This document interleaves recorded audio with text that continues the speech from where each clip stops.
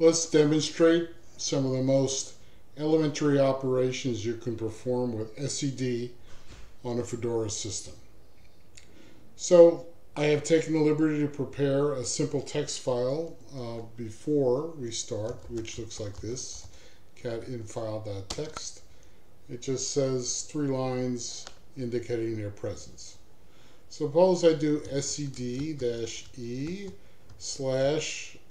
and then let's say is to R on the file, and the output will go right on standard out.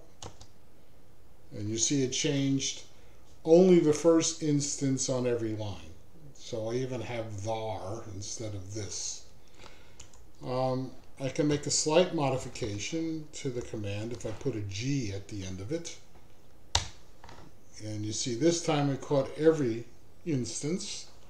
I could also do something like this, 1,2s, and it only did it on the first and the second line, but it left the third line alone.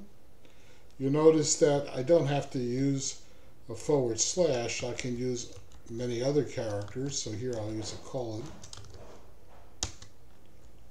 And it makes no difference what I use. Now there is an option for SED to change character streams in place on the original file, but it's a pretty dangerous operation to do since you destroy the original file. So generally it's better to send the output into another file, so I'll call that one outfile.txt. Oh, I forgot to say infile.txt for input. So it hung. So now I can look at outfile.txt. You see, and that's the output. And if I want to use the diff command to see the difference, I can do something like this. Diff infile.txt, outfile.txt. And it shows me the 2 lines that have changed. Now you can do some pretty complicated things with SED when you're trying to deal with special characters, including spaces and question marks and stars. Life can get pretty complicated. It respects everything in the world about what are called regular expressions, which can look rather strange.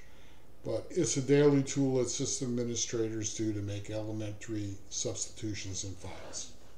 So that's a little bit about SED.